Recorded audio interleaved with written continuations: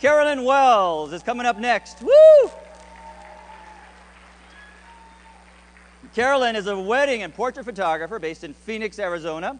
She gained her taste for photography as a child and first formally developed her interest and photographic skills in a high school photojournalism class. A lot of us start in photojournalism, it seems. Shooting for the yearbook. In college, she loved perfecting her darkroom printing skills, but gained degrees in biochemistry and environmental science. Wow. She loves connections, feeling connected to everyone, including our Earth, and she was quick to adopt digital, but slow to adopt Photoshop. She prefers to capture the movement, connections, emotion, and composition on location. Sounds beautiful. Carolyn, welcome to the stage. Hi, I expected to introduce myself, and I'm so glad that happened to Doug. So I'm here to talk about a living legacy, and what that means to me is a life history of a person. What we do today is we're capturing the present moment. We're recording a moment in time as we see it, but we're missing the stories behind those people, and that's what defines who we are right now, that history behind the person. And we're wedding and portrait photographers. We can tell a story with that photo, but unless it's a storytelling image, we may not ever, it's not as timeless necessarily. So we have tools for capturing. I'm going to catch up here because I'm really talking too slow. Living legacy is about making a DVD, oral history, recording them with video, recording their audio, but it's not about getting good at video. It's just, we all have iPhones. We can use an iPhone. We just need to talk to people, get them to talk back, transcribe it, write it down, add that to our portrait sessions, add it to our weddings if we want to. I think of my grandma. This boy here, if his grandma was to pass away tomorrow, he would adore this picture as he's growing up and seeing that, but he's not going to know the stories behind his grandma.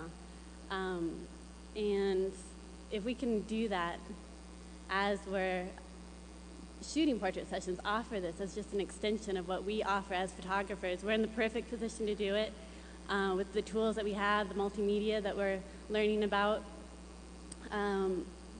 that's just coming at us so quickly, and we're all integrating already. It's just an amazing opportunity for all of us to add back the stories, oral history that we've really lost. We don't do a lot of that. So here, not a very artistic image, but this bride lost both her parents within a year. So this becomes an invaluable photo to her. But at the same time, it's not as invaluable 100 years from now because it's just a photo of people we don't really know. If we want our images to be timeless, what if we added the stories of those people behind it? Because we pass down stories, and we pass down a lot more. So I actually kind of got this idea in high school.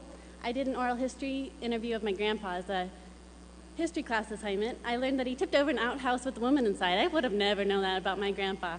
He managed to get a horse into the back of a car.